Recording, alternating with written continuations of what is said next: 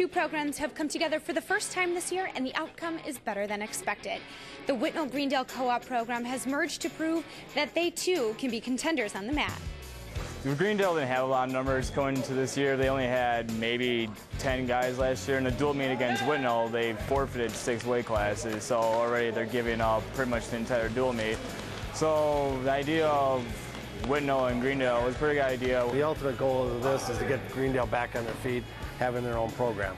With them only having 3 kids returning, it was looking like they were just going to, after this year, they would drop the program, which doesn't benefit anybody. It doesn't benefit the sport, definitely doesn't benefit the kids or the school. They may go to 2 different schools, but when it comes to mat time, they're here together as one.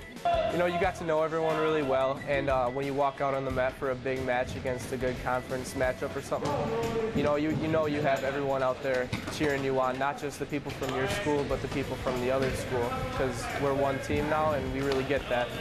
And so trying to buy into the aspect of, we and not I, and just, that team aspect of setting really some pretty high goals, that we haven't had here in a while, but, but starting off with just, winning some tournaments. And just coming to this year, just beating Pewaukee and Tosa, it was a great feeling for everyone, and winning conference was definitely a lot of fun.